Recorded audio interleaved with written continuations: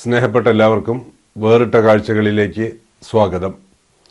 ശസ്ത്രക്രിയയും സഞ്ചാര സാഹിത്യവും തമ്മിൽ പരോക്ഷമായെങ്കിലും എന്തെങ്കിലും ബന്ധമുണ്ടെന്ന് കണ്ടെത്താൻ വലിയ പ്രയാസമാണ്. എന്നാൽ വേറിട്ട കാഴ്ചകളുടെ ഈ ലക്കത്തിലെ അതിഥി രചിച്ച പുരാണ ഈജിപ്തിലൂടെ നടത്തിയ പ്രയാണം എന്ന പുസ്തകം വായിക്കുന്നവർക്ക് യാത്രാവിവരണം എന്ന സർഗാത്മക പ്രവൃത്തി നിർവഹിക്കാൻ സൂക്ഷ്മദൃഷ്ടിയായൊരു സർജനേക്കാൾ അനുയോജ്യനായി മറ്റാരുമില്ലെന്ന് ബോധ്യപ്പെടും. പ്രസിദ്ധനായൊരു യാത്രക്കാരനും ചരിത്രാന്വേഷകനും ഗ്രന്ഥകാരനും ചിത്രകലാ നിരൂപകനും പർവ്വതാരോഹകനും പൊതുവിജ്ഞാന പടുവുമായ ക്വിസ് മാസ്റ്ററും സർവോപരി ഈ മേഖലകളുമായി പ്രത്യക്ഷ ബന്ധമൊന്നുമില്ലാത്ത മൂത്രാശയ രോഗ ചികിത്സയിൽ ഒരു സൂപ്പർ സ്പെഷ്യലിസ്റ്റുമാണ് ഇപ്പോൾ നമ്മോടൊപ്പമുള്ള ഡോക്ടർ KB ഹരികൃഷ്ണൻ.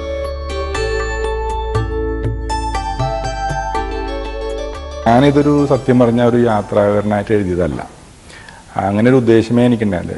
കൂടുതലും അതൊരു യാത്രാനുഭവം എന്നുള്ള നിലയിലും പറയുകയാണെങ്കിൽ എനിക്ക് ഈജിപ്ത് പണ്ട് മുതലേ വായിക്കുന്ന അറിവുള്ള ഈജിപ്ത്യൻ പുരാണങ്ങളും പുരാണ കഥാമാലികളൊക്കെ അന്ന് ഇപ്പോൾ ഈജിപ്ഷ്യൻ പുരാണങ്ങൾ കുറേ വായിക്കും, അതുപോലെ ഈജിപ്ഷ്യൻ ചരിത്രങ്ങൾ കുറേ വായിക്കും. ഈ ഈജിപ്ഷ്യൻ പുരാണങ്ങളിലുള്ള നമ്മളുടെയൊക്കെ ദൈവങ്ങളെ പോലെ തന്നെയുള്ള ഈ ഇസീസ് ദേവി, ഒസിറിസ്, ഹാദോർ, ഹോറസ്, അനൂബിസ്, സേത്ത്, നൂം, രാ, അമൂൻ എന്നൊക്കെ ഉള്ള ആ ദൈവങ്ങളൊക്കെ നമുക്ക് സ്വന്തം വീട്ടിലെ ആൾക്കാരെ പോലെ എനിക്ക് പരിചയമാണ് അവരെയൊക്കെ ഓരോരുത്തരും. അപ്പോൾ അവരുടെ കഥകളും നന്നായിട്ട് അറിയാം. അപ്പോൾ ഈ കഥകളൊക്കെ ആ കഥകൾ പറയുമ്പോൾ എപ്പോഴും കഥയുടെ പോലെ തന്നെ ഇരിക്കും. അപ്പോൾ ഈ യാത്ര എന്ന് പറയുന്നുണ്ടെങ്കിൽ പോലൊക്കെ ഞാൻ ഇത് പറയുന്നുണ്ട്, അതിലൂടെ ചേർത്ത് വെച്ച് അപ്പോൾ നമ്മളൊരു കാഴ്ച കാണുമ്പം ആ കാഴ്ചയോട് ബന്ധപ്പെട്ടുള്ള ഒരു ഈജിപ്ഷ്യൻ കഥയോ അല്ലെങ്കിൽ ഈജിപ്ഷ്യൻ ചരിത്രമോ പറയുമ്പോൾ അതൊരു കഥാരൂപത്തിൽ തന്നെയാണ് അത് പറയുന്നത്. അപ്പോൾ അതുകൊണ്ട് ആ ഒരു കഥയുടെ ഒരു ഫിക്ഷൻ അതിൽ വരുന്നുണ്ട് കുറച്ച്.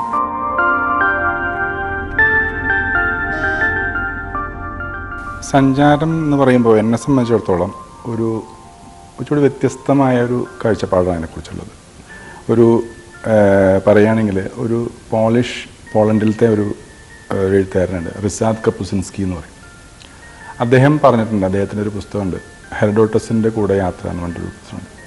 അതിൽ അദ്ദേഹം പറഞ്ഞിട്ടുള്ളതെന്ന് വെച്ചാൽ നമ്മൾ യാത്ര അതിൻ്റെ ഭൗതികമായിട്ട് തുടങ്ങുന്നതിനും എത്രയോ മുമ്പ് തന്നെ യാത്ര ആരംഭിച്ചിരിക്കും. പിന്നെ യാത്ര പോകുന്നു, യാത്ര നമ്മൾ തിരിച്ച് വീട്ടിൽ നിന്ന് ഇറങ്ങി തിരിച്ച് വീട്ടുമുറ്റത്തേക്ക് നമ്മൾ എത്തിയാൽ പോലും യാത്ര തീരുന്നില്ല. വീണ്ടും നമ്മുടെ മനസ്സിൽ വീണ്ടും കാണുന്ന ഒരു ചലച്ചിത്രം പോലെ വീണ്ടും ആ യാത്ര നിന്നുകൊണ്ടിരിക്കുന്നു. ഒരു യാത്ര അവസാനിച്ചാൽ പോലും നമ്മുടെ ഭൗതികമായിട്ടുള്ള യാത്ര അവസാനിച്ചത് നമ്മൾ ടിക്കറ്റ് വീട്ടിൽ നിന്ന് ഇറങ്ങി വീട്ടിലേക്ക് തിരിച്ച് കയറിയാൽ പോലും നമ്മൾ വീണ്ടും ആ യാത്രയുടെ ഓർമ്മകൾ, അതിനെക്കുറിച്ച് ചിന്തകൾ, അതിലൂടെ നമ്മൾ നേടിയെടുത്ത അറിവുകൾ, കുറേ ദർശനങ്ങൾ, ഇതെല്ലാം നമ്മളിങ്ങനെ നിന്ന് അത് പരിപോഷിപ്പിച്ചുകൊണ്ടിരിക്കും. അത് പക്ഷേ ഒരിക്കലും തീരില്ല യാത്ര. അതിൻ്റെ യഥാർത്ഥമായ അർത്ഥത്തിൽ യാത്ര തീരുന്നേയില്ല, വീണ്ടും ആവർത്തിച്ചുകൊണ്ടിരിക്കുന്ന സാധനമാണ്.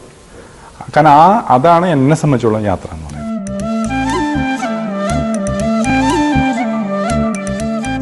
ഞാൻ പൊതുവേ 2 തരത്തിലുള്ള യാത്രകളാണ്. ഇപ്പം ഞാൻ സാധാരണ ഡിസംബർ ടൈമിൽ ഇന്ത്യക്കകത്തുള്ള യാത്രകളാണ് പതിവ്. കാരണം അത് തണുപ്പ് കുറച്ചുകൂടി യാത്ര എളുപ്പമാക്കുന്നതുകൊണ്ട് ചെയ്താണ്. അല്ലാത്ത സമയത്താണ് പുറത്ത് പോകുന്നത്. ഇപ്പോൾ ഇന്ത്യക്ക് പുറത്താണെന്നുണ്ടെങ്കിൽ ഇപ്പോൾ ഇന്ത്യയുടെ കിഴക്ക് ഭാഗത്തേക്ക് പോവുകയാണെങ്കിൽ Australia, Indonesia, Malaysia, Singapore, Vietnam, Thailand, Cambodia, അങ്ങനെ ആൻഡമാൻ രാജ്യമല്ല, എന്നാലും ദൂരെ കിടക്കുന്നതായതുകൊണ്ട് ഇന്ത്യയുടെ ഭാഗം തന്നെയാണ്. അങ്ങനെ ആ ഭാഗങ്ങളിലേക്ക് ഈ പടിഞ്ഞാറ് ഭാഗത്തേക്ക് പോവുകയാണെങ്കിൽ നമ്മുടെ ഈ മിഡിൽ ഈസ്റ്റിലുള്ള ഒരുവിധം മിക്ക ഇതും പോയിട്ടുണ്ട്. പിന്നെ ഈജിപ്ത്, ആഫ്രിക്കയിലെ സൗത്ത് ആഫ്രിക്ക, പിന്നെ യൂറോപ്യൻ രാജ്യങ്ങൾ, ഇംഗ്ലണ്ട്, അമേരിക്ക, അങ്ങനെ പലയിടത്തും പോയിട്ടുണ്ട്. എനിക്ക് കാഴ്ചകളേക്കാളും എന്നെ ആകർഷിക്കുന്നതും അല്ലെങ്കിൽ താല്പര്യവും എനിക്ക് അവിടുന്ന് കിട്ടുന്ന അറിവുകളാണ്. അത് പ്രധാനമായിട്ടും അതിൻ്റെ ചരിത്രവും സംസ്കാരവും ചേർന്നിട്ട് അറിവുകളും ആണ് എന്നെ കൂടുതൽ എനിക്ക് താല്പര്യമായിട്ടുണ്ടാവുക. പ്രാചീനവും പൗരാണികവുമായ സ്ഥലകാലങ്ങളിലൂടെ സഞ്ചരിക്കാനുള്ള ഡോക്ടർ ഹരികൃഷ്ണന്റെ അവസാനിക്കാത്ത തൃഷ്ണയ്ക്ക് പല മുഖങ്ങളും ഉണ്ട്. ഇന്ന് നേരിൽ കാണാനാവാത്ത നൈമിശാരണ്യവും ഇന്ദ്രപ്രസ്ഥവും കോസലവും ഗാന്ധാരവുമെല്ലാം കുട്ടികൾക്ക് മുന്നിൽ ക്വിസ് മാസ്റ്ററായി അവതരിക്കുമ്പോൾ ഡോക്ടർ കാണുന്നു. നവോത്ഥാനകാല യൂറോപ്പിലെ കൊട്ടാരങ്ങളിൽ അരങ്ങേറിയ നാടകീയ രംഗങ്ങൾ റംബ്രാൻഡ് ഹാമൻസൂൺ, ക്ലോദ് മോനെ, അർത്തമീസിയ, ജെന്റിലെസ്കി തുടങ്ങിയവരുടെ ക്ലാസിക്കൽ ചിത്രരചനകൾ സൂക്ഷ്മദർശനയിലൂടെ എന്ന പോലെ അതിവിശദമായി പരിശോധിക്കുമ്പോൾ ഹരികൃഷ്ണന് അനുഭവവേദ്യമാകുന്നു. വൈദ്യവൃത്തിക്കിടയിൽ ചോർന്നുപോകുന്ന ആന്തരികോർജം വീണ്ടെടുക്കാനുള്ള യാത്രകൾ ചരിത്രത്തിന്റെ പുനർനിർമ്മിതി പോലെ തികച്ചും സർഗാത്മകമായ ഒരു പ്രക്രിയ കൂടിയാണ് ഈ ശസ്ത്രക്രിയാ വിദഗ്ധന്. യൂറോളജി എന്ന് പറഞ്ഞാൽ പ്രധാനമായിട്ടും നമ്മുടെ മൂത്രാശയം ഒരു മലയാളത്തിൽ മൂത്രാശയ രോഗം എന്നാണ് പറയുക. പക്ഷെ അത് പൂർണ്ണമായിട്ടും ശരിയല്ല. കാരണം മൂത്രം ഉൽപ്പാദിപ്പിക്കുന്ന നമ്മുടെ വൃക്കകളിലാണ്. അപ്പോൾ വൃക്ക തൊട്ട് തുടങ്ങും. വൃക്ക, മൂത്രനാളികൾ, മൂത്രസഞ്ചി, അതിനോടൊപ്പം തന്നെ ഒരു കാര്യം കൂടി യൂറോളജിയുടെ ഭാഗമായിട്ടുണ്ട്. അത് പുരുഷ ലൈംഗികതയാണ്. അപ്പോൾ ആ ശാസ്ത്രം കൂടി ഇതിൽ ഉൾപ്പെട്ട് നിൽക്കുന്നത്. അപ്പം ഞങ്ങൾക്ക് 2 തരത്തിലുള്ള കാര്യങ്ങളാണ് നമ്മൾ ഇത് വരുന്നത്. അപ്പം പുരുഷ ലൈംഗികതയും അതുപോലെ തന്നെ ഈ മൂത്രാശയവാദ ബന്ധം രണ്ടും നമ്മൾ കൈകാര്യം ചെയ്യുന്നുണ്ട്. ഇതിൻ്റെ ശസ്ത്രക്രിയയായിട്ട് ബന്ധപ്പെട്ട മേഖലയാണ് നമ്മൾ കൂടുതലും വരുന്നത്. അതുപോലെ തന്നെ ഈ കിഡ്നി മാറ്റിവെക്കുന്ന ഓപ്പറേഷനുകളും നമ്മൾ തന്നെയാണ് ചെയ്യുന്നത്. ഞാൻ ചെയ്യുന്ന ഈ വൈദ്യശാസ്ത്രത്തിന് അല്ലെങ്കിൽ അതിൻ്റെ ആ ശസ്ത്രക്രിയകൾക്ക് ഒരു പ്രത്യേകതയുണ്ട്. അതായത് വളരെ പ്രവചനാതീതമാണ് അതിന് കിട്ടുന്ന ഫലങ്ങൾ. അതായത് സാധാരണ ശാസ്ത്രം എന്നൊക്കെ പറഞ്ഞാൽ നമ്മളെപ്പോഴും വിചാരിക്കും വളരെ കൃത്യതയുള്ളൊരു സാധനമാണ്. ഇപ്പോൾ ഒന്നും കൂട്ടിയാൽ 2 തന്നെ കിട്ടുന്നുള്ള രീതിയിൽ. പക്ഷേ വൈദ്യശാസ്ത്രത്തിൽ അങ്ങനെയല്ല. ചിലപ്പോൾ ഒന്നും കൂട്ടി ചിലപ്പോൾ 1 ആവാം, 3 ആവാം, 0 ആവാം ഒക്കെ സംഭവിക്കാം. അതായത് നമുക്ക് ഒരു അസുഖത്തിന് ഒരു ചികിത്സ ചെയ്ത ആ അസുഖം മാറി അങ്ങനെയുള്ളത് എല്ലാത്തിലും നമുക്ക് നിഷ്കർഷിക്കാൻ പറ്റില്ല. ചിലപ്പോൾ അസുഖം അധികരിക്കാം, ചിലപ്പോൾ അസുഖം വേറൊന്നായി മാറാം, അങ്ങനെയൊക്കെയുള്ള ഇതുണ്ട്. അപ്പോൾ ഇത് പക്ഷേ നമ്മുടെ അപ്പുറത്ത് നിൽക്കുന്ന രോഗി അല്ലെങ്കിൽ രോഗിയുടെ ബന്ധുക്കൾ പ്രതീക്ഷിക്കുന്നതല്ലല്ലോ. അത് കംപ്ലീറ്റ് ആയിട്ട് മാറുന്നതിനെ പ്രതീക്ഷിക്കുക. പക്ഷെ നമുക്ക് ചിലപ്പോൾ എല്ലായ്പ്പോഴും അത് കൊടുക്കാൻ സാധിച്ചു എന്ന് വരില്ല. അപ്പോൾ ഈ ഒരു പ്രശ്നം, ഈ ഒരു വൈരുദ്ധ്യം ഉണ്ടല്ലോ, അത് വലിയ സമ്മർദ്ദം ഉണ്ടാകും.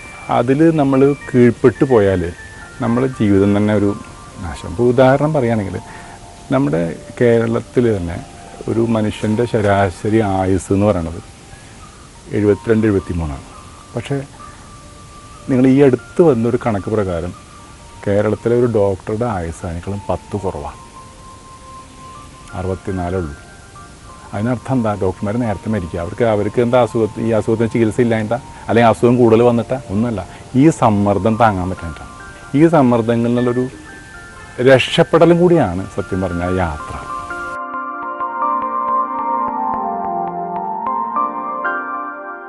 എനിക്ക് ചിത്രം വരയിലും ചിത്രത്തിനെ കുറിച്ചൊക്കെ വളരെ താല്പര്യമുള്ള ഒരാളാണ്. പക്ഷേ എൻ്റെ കയ്യിൽ ഞാൻ ഉപയോഗിക്കുന്ന വരയെക്കുറിച്ച് എനിക്ക് വലിയ അഭിപ്രായമില്ല. അത് വളരെ തീരെ ഒരു സ്റ്റാൻഡേർഡ് ഇല്ലാത്തതായിട്ട് എനിക്ക് തോന്നാറുള്ളൂ. ഞാൻ വല്ലപ്പോഴും ഒക്കെ ആയിട്ട് പെൻസിൽ ഡ്രോയിങ്ങും വല്ലപ്പോഴും ഒരു ക്യാൻവാസ് ടച്ച് ചെയ്താലായി അതൊന്നും, പക്ഷേ ഒരു തരത്തിലും ഒരാൾ പോലും കാണിക്കാതെ ഞാൻ സ്വന്തം സ്വകാര്യ ഇതിന് വേണ്ടി മാത്രം ചെയ്യുന്ന കുറച്ച് വർക്കുകളല്ലാതെ ഒന്നും ചെയ്യാറില്ല. പക്ഷേ ചിത്രങ്ങൾ കാണാൻ വലിയ ഇഷ്ടമാണ്. ഞാൻ എൻ്റെ യാത്രകളുടെ ഒരു ഭാഗം തന്നെ ഈ മ്യൂസിയങ്ങളിൽ പോയി ചിത്രങ്ങൾ കാണുന്നതൊരു വളരെ താല്പര്യത്തോടെ. അപ്പോൾ മ്യൂസിയങ്ങൾ, ഈ ചിത്രകലാ മ്യൂസിയങ്ങൾ ഒരിക്കലും ഞാൻ മിസ് ചെയ്യാറില്ല. എപ്പോഴും പോയിരുന്ന് കണ്ട് അവരുടെ മുമ്പിൽ ഇരുന്ന് താല്പര്യം ആസ്വദിക്കാൻ അത് എപ്പോഴും ഉണ്ടാകും. അപ്പോൾ ആ താല്പര്യം, അതുപോലെ തന്നെ ശില്പങ്ങളും കാണാൻ ഇഷ്ടമാണ്. അപ്പോൾ അതിൻ്റെയും അറിയാനും, അപ്പോൾ ഓരോ ചിത്രം കണ്ടു കഴിഞ്ഞാലും അതിനറിയാനും, അത് വരച്ച രീതിയും അത് ഉപയോഗിച്ച നിറങ്ങളും അതിൻ്റെ വർണ്ണവിന്യാസങ്ങളുമൊക്കെ എന്നെ എപ്പോഴും ആകർഷിക്കും. അപ്പോൾ അതിനെക്കുറിച്ച് എഴുതാറുണ്ട് ഇടയ്ക്ക്. അപ്പം അങ്ങനെ ആദ്യമൊക്കെ വെറുതെ കുറിപ്പുകളായിട്ടൊക്കെ എഴുതിയിരുന്നത്. അപ്പോൾ അത് കണ്ടപ്പോൾ ചിലർ പ്രോത്സാഹിപ്പിച്ച് വന്നപ്പോൾ കുറച്ചുകൂടി വിശദമായിട്ടുള്ള എഴുത്തുകൾ ചെയ്തിട്ടുണ്ട്. അപ്പം അത് അങ്ങനെയാണ് ഇപ്പോൾ ഒരു കോളമായിട്ട് തന്നെ ചെയ്യുന്നുണ്ടത്. ചിത്ര പഠനങ്ങളിലൂടെയാണ് ഡോക്ടറുടെ ഒരു എഴുത്തുകാരനെ ഞാൻ അറിയുന്നത്. അതിനു മുമ്പ് ഡോക്ടറെ പല ക്വിസുകളിലും ക്വിസ് മാസ്റ്ററായിട്ട് അറിയാം.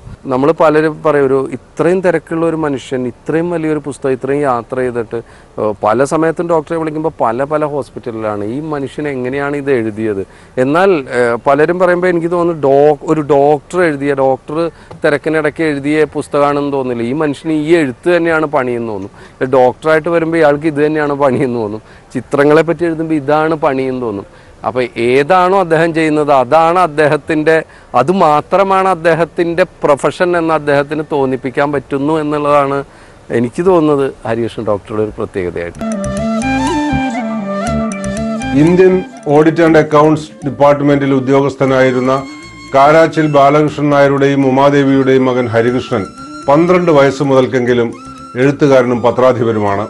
സ്വന്തം ചെലവിൽ സ്വന്തം കയ്യക്ഷരത്തിൽ എഴുതി തയ്യാറാക്കിയിരുന്ന ത്രയംബകം മാസികയിൽ തുടങ്ങി വൈദ്യവിദ്യാഭ്യാസം ആരംഭിക്കുന്നത് വരെ നിലനിന്ന സാഹിത്യ പ്രവർത്തനം നൈൽ വഴികൾ പുരാതന ഈജിപ്തിലൂടെ ഒരു പ്രയാണം എന്ന സമീപകാല കൃതിയിലൂടെ കൂടുതൽ കരുത്താർജിച്ച് തിരിച്ചെത്തിയിരിക്കുന്നു. ചിത്രകലയെക്കുറിച്ച് മലയാളത്തിന് അപരിചിതമായ വ്യക്തതയോടെ പ്രസിദ്ധീകരിച്ചു വരുന്ന ലേഖനങ്ങളും സഞ്ചാര സാഹിത്യത്തിന് വലിയ മുതൽക്കൂട്ടായേക്കാവുന്ന കംബോഡിയയിലെ യാത്രാനുഭവവും ഈ ഡോക്ടറുടെ പ്രശസ്തിയെ സഹൃദയർക്ക് ആനന്ദം നൽകിക്കൊണ്ട് മൂത്രാശയ ചികിത്സാ മണ്ഡലത്തിൽ നിന്ന് സാഹിത്യ ലോകത്തിലേക്ക് വഴിമാറ്റി വിടാൻ ഇടയുണ്ട്. യാത്രാ വിവരണത്തിനുള്ള ഇത്തവണത്തെ കേരള സംസ്ഥാന സാഹിത്യ അക്കാദമിയുടെ അവാർഡ് ഹരികൃഷ്ണന്റെ നൈൽ വഴികൾ പുരാണ ഈജിപ്തിലേക്കുള്ള ഒരു പ്രയാണം എന്ന പുസ്തകത്തിനാണ് ലഭിച്ചത്.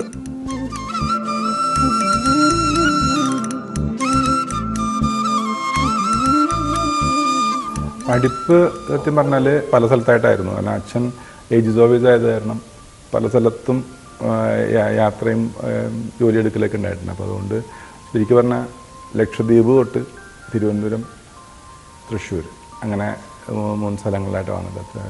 അവസാനം 5ാം ക്ലാസ് തൊട്ട് മുഴുവൻ തൃശ്ശൂർ തന്നെയായിരുന്നു. എഴുതാനുള്ളൊരു താല്പര്യം എങ്ങനെയോ പണ്ട് തന്നെ ഉണ്ടായിരുന്നു. സ്കൂളിൽ പഠിക്കുമ്പോൾ തന്നെ കയ്യെഴുത്ത് മാസികകളും ഒക്കെ ആയിട്ട് നടക്കാറുണ്ടായിരുന്നു. അതൊരു എനിക്ക് തന്നെ ഒരു പബ്ലിഷിംഗ് ഹൗസ് ഞാൻ സ്കൂളിലുണ്ടായിരുന്നു. ഞാനും എൻ്റെ ഫ്രണ്ടും കൂടിയിട്ട് എല്ലാവരും മാസികകൾ ഇറക്കും. അതുപോലെ തന്നെ പുസ്തകങ്ങൾ തന്നെ എഴുതി ഉണ്ടാക്കി പബ്ലിഷ് ചെയ്യും. അങ്ങനത്തെ അതൊരു സ്ഥിരമായിട്ട് എനിക്കാണ് 6ാം ക്ലാസ് തൊട്ട് 10 വരെ ഞാൻ സ്കൂളിൽ നിന്ന് പോരുന്നവരെയും ചെയ്തിരുന്നു. ചെറുപ്പത്തിൽ ഞാൻ നല്ലോണം വായിക്കുമായിരുന്നു. അച്ഛൻ പുസ്തകങ്ങൾ കൊണ്ടുപോയി കൊടുക്കും. അതിനൊരു മടിയും ദാരിദ്ര്യം അതൊന്നും കാണിക്കില്ല. ക്വിസ് പ്രോഗ്രാം നടത്താൻ വേണ്ടിയിട്ട് ഭയങ്കര ഇഷ്ടമാണ്. പിന്നെ ഒരുപാട് സമ്മാനങ്ങൾ മേടിച്ചിട്ടുണ്ട് സ്കൂളിൽ നിന്നൊക്കെ. പിന്നെ അവിടെയുള്ള കുട്ടികളോട് രാത്രി ക്വസ്റ്റ്യൻ ഇട്ടിട്ട് മതിലിൻ്റെ മുകളിൽ കയറി ഇരുന്നിട്ട് കുട്ടികൾ താഴെ നിന്ന് ചോദ്യം ചോദിക്കും. ഇപ്പോഴും അവരതൊക്കെ പറയും കുട്ടികളൊക്കെ. ഞാനും മല്ലികയും സത്യം പറഞ്ഞാൽ ഞങ്ങൾ ക്ലാസ്മേറ്റ്സാണ്. ഞങ്ങൾ സത്യം പറഞ്ഞാൽ കോളേജ് പ്രണയത്തിൻ്റെ ഭാഗമായിട്ട് വന്നിട്ടുള്ളതാണ്.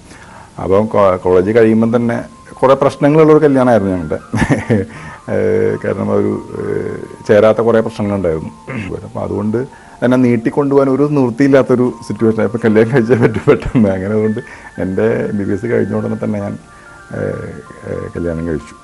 അതും ഒരു വലിയൊരു കല്യാണം, വലിയ സംഭവമായിരുന്നു സത്യം പറഞ്ഞാൽ. ഗുരുവായൂർ വെച്ചായിരുന്നു കല്യാണം. പക്ഷെ അന്നാണ്, അതിൻ്റെ തലേ ദിവസമാണ് രാജീവ് ഗാന്ധി മരിക്കുന്നത്. അപ്പം മുഴുവൻ ബന്ധായി. അന്ന് ഗുരുവായൂരിലൊരു ഏതാണ്ട് 133 കല്യാണങ്ങളുണ്ടായിരുന്നു. പക്ഷേ ഈ രാജീവ് ഗാന്ധിയുടെ പ്രശ്നം കാരണം എല്ലാം ക്യാൻസലായി. എൻ്റെ കല്യാണം മാത്രം അന്ന് നടന്നുള്ളൂ. നമുക്ക് മാറ്റിവെക്കാൻ ഒരു നിവൃത്തിയില്ല. കല്യാണം സ്ഥലം നടന്നില്ല എന്നൊരു പിന്നെ ഒരിക്കലും. അതുകൊണ്ട് നമ്മളന്ന് പോയതൊക്കെ ഭയങ്കര തമാശയായിരുന്നു. വഴിയിലത്തെ ബന്ധം തടസ്സങ്ങളൊക്കെ മാറ്റി വെച്ച് സൈഡിൽ കൂടെയൊക്കെ എടുത്ത് അവസാനം താലി കെട്ടണവരെയും കല്യാണം നടക്കുമെന്ന് ഉറപ്പുണ്ടായിരുന്നില്ല. അങ്ങനത്തെ ഒരു കല്യാണമായിരുന്നു. യാത്രകൾ എനിക്കും ഇഷ്ടമാണ്. പിന്നെ രണ്ടുപേരും കൂടി പോയാൽ വീട്ടിലെ കാര്യങ്ങൾ ശരിയാവില്ലല്ലോ. അതുകൊണ്ട് എനിക്ക് വളരെയധികം ആഗ്രഹമുള്ള സ്ഥലങ്ങളിലേക്ക് മാത്രം ഞാൻ എങ്ങനെയെങ്കിലും പോകും. എഴുതും, നല്ലോണം വരയ്ക്കും, നല്ലോണം സംസാരിക്കും. അതുപോലെ തന്നെ പഠനത്തിലും അതേപോലെ തന്നെ വളരെ മുൻപന്തിയിൽ തന്നെയായിരുന്നു. അപ്പോൾ എല്ലാ തരത്തിലും എന്താ പറയുക, ആളുകൾക്ക് വളരെയധികം ഒരു അട്രാക്ഷൻ തോന്നുന്ന ആളും വളരെയധികം ബഹുമാനം തോന്നുന്ന ഒരു വ്യക്തിത്വമാണ്. അതുതന്നെയാണ് ഒരു കാരണം ഞാൻ എൻ്റെ പാർട്ട്ണറായിട്ട് സ്വീകരിച്ചത്.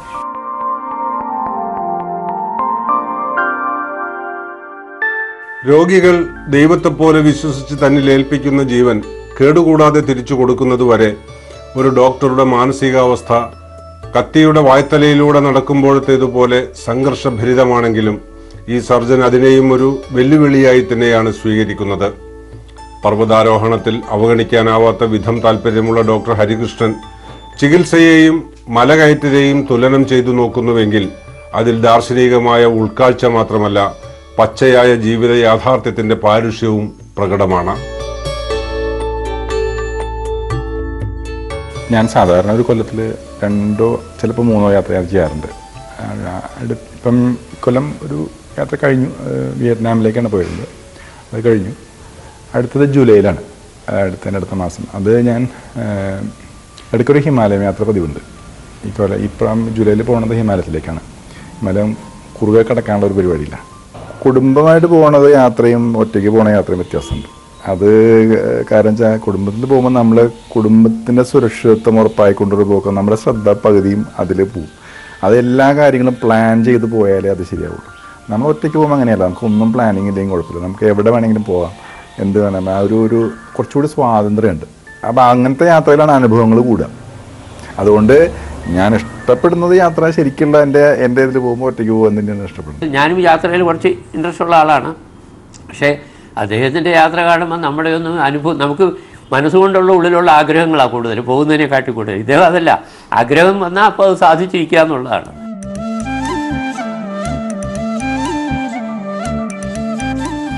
കളക്ടീന് അവരുടേതായിട്ടുള്ള ആ സ്ഥലത്തിന് തനതായിട്ട് എന്താ ഉള്ളത് എന്ന് വെച്ചിട്ടുണ്ടെങ്കിൽ അതിൻ്റെ ഒരു മാതൃക എപ്പോഴും ശേഖരിക്കാൻ ശ്രമിക്കാറുണ്ട്. അത് എപ്പോഴും കയ്യിൽ വയ്ക്കാറുണ്ട്. കാരണം അത് ആ യാത്രയുടെ ഓർമ്മയായിട്ട് തന്നെ നമുക്ക് വെക്കാൻ പറ്റുന്ന എപ്പോഴും ഒരു ചെറുതായിട്ടുള്ള എന്തെങ്കിലും, എപ്പോഴും ഇതൊക്കെ ഒരു വലിയ ബിസിനസ്സാണ് എപ്പോഴും.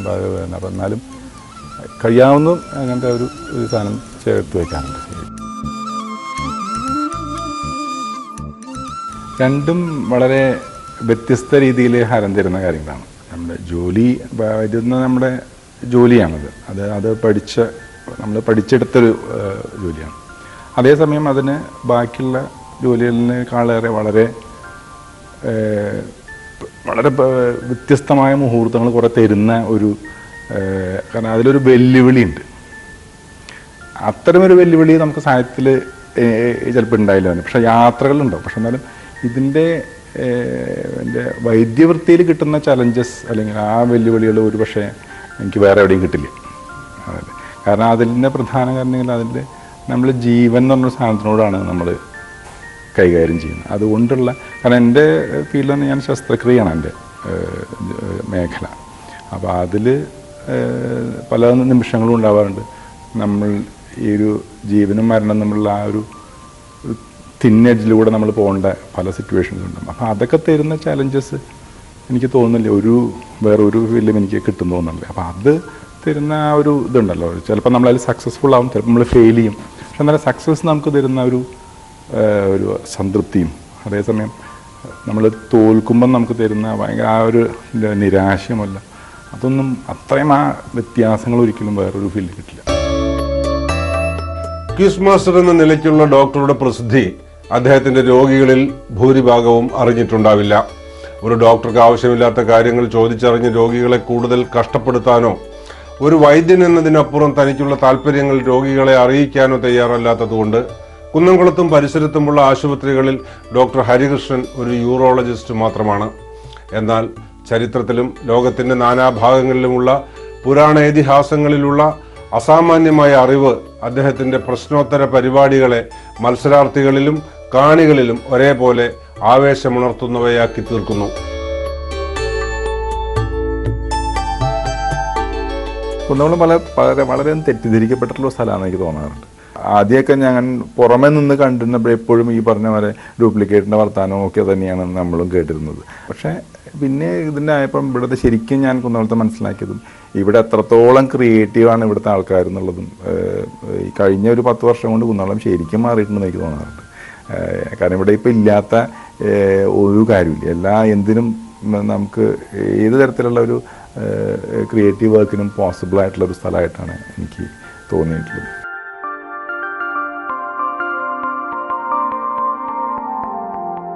എഴുത്തുകളെക്കുറിച്ച് അത് എഴുതിക്കൊണ്ടിരിക്കുന്നുണ്ട്. ഒരു പുസ്തകം അപ്പം ഈ ചിത്രകലയുടെ ഒരു വിധം പുസ്തകം പൂർണ്ണമായിട്ട് ഏതാണ്ട് അത് ഉടനെ തന്നെ വരാൻ വഴിയുണ്ട്. പിന്നൊന്ന് കംബോഡിയയെക്കുറിച്ചുള്ളൊരു പുസ്തകമാണ്. അതും ഞാനൊരു ഓൾമോസ്റ്റ് പകുതി ആയിട്ടുണ്ട് അത് എഴുതിക്കൊണ്ടിരിക്കുന്ന പുസ്തകം. കംബോഡിയ ഇതുപോലെ തന്നെ ഈജിപ്തിനെ പോലെ തന്നെയുള്ളൊരു നല്ലൊരു ചരിത്രമുള്ളൊരു സ്ഥലമാണ്. ഒരു പക്ഷേ എനിക്ക് നല്ല ആ ചരിത്രങ്ങളായിരിക്കും എന്നെ അതിനെ ഒരു ആകർഷണം എനിക്ക് തരുന്നത്.